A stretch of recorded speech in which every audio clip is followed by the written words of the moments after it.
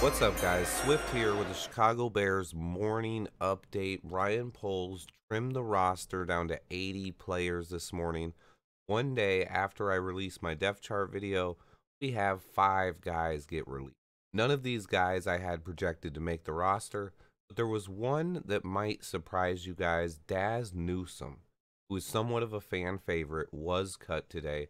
Other players released were offensive tackle Julian Davenport, fullback Jake Bargas, defensive tackle Lakel London, and cornerback Bo Pete Keith. This was the last cut down period before we have to trim the roster down to 53 players next Tuesday, August 30th.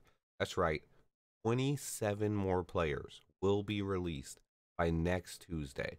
I know some of you will be bummed out by the Dazz news. The good thing is it also means we have a much more talented roster. Also, this cut down was easy. There will definitely be some guys that we want to make the roster get cut next week. 27 players is a lot, and that's how many guys we have to cut without adding any potential free agents. That's why I believe this week's game versus the Cleveland Browns will feature a lot of the back half of the roster and guys battling for jobs. Stay tuned, guys. This is going to be a crazy week. We should have a lot more breaking news coming.